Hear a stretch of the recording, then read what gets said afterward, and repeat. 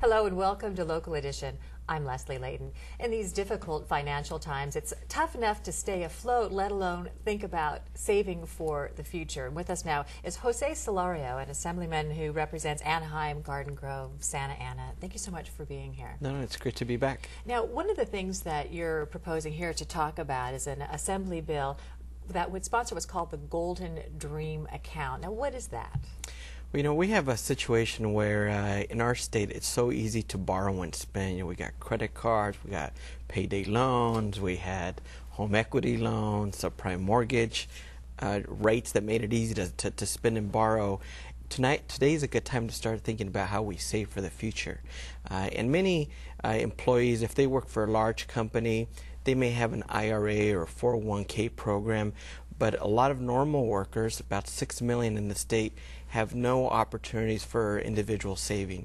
Well, we want to change that. It's really changing now in that people don't work for the same company for a really long time, don't really have pensions. They don't offer sometimes pensions to all of its workers. So it sounds like this is something to bridge the gap between your personal savings and what may or may not be offered on the job. Yeah, we found that through research that, Social Security is there and there'll be a little bit hopefully in the future for us, but we found that the most successful thing that can be done is through your own employment, that there be an opportunity for you to take deductions, regular deductions out of your paycheck for savings through an individual retirement account. So the key is making that portable so that as you go from company to company, you can still have that opportunity. This bill, AB 2940, authored by Assemblymember Kevin De Leon, would help to do that. That way it's portable, there'd be deductions. The employer could also match that contribution also if they chose to.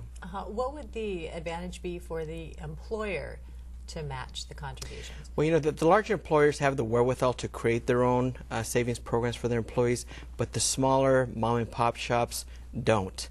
This would create a program through CalPERS, our state pension system, to create a program that small businesses, individual employees could tap into through the regular payroll deduction programs in place. Now, this is something we could do for ourselves right now. We could each go out and invest wherever we want to invest to save for our future. So why would we want something like this? Yeah. Well, right now an individual can go to a bank or can go to a security company and start something on their own. But again, it's been too difficult. Right now what we know is 41% of workers in the state have no savings program. But by doing it through your employer, so that out of every paycheck they take a little bit out that they put towards saving, that makes it easy. It goes with you. You don't need to go somewhere and write a separate check or do anything separate than just collect your paycheck with a little bit less, but that little bit's going to grow into a lot in the savings account. Yeah, so the effect of the work would be the same as what we see taken out for Social Security and for other taxes and things. Now, who is this available? Who would this be available for, too? This would be available to all employers in the state, as well as all employees. The bill would authorize CalPERS to create this program with the goal, again, being that employees statewide would have an opportunity through their employer to start saving for the future. Would you have to have a Social Security card to invest in this sort of? Well, people would have to have proper employment, and we all apply for a job, and we all have to provide the Social Security number. So definitely people with Social Security numbers would be required. Now you're saying that Wall Street's not crazy about this idea. Why would that be?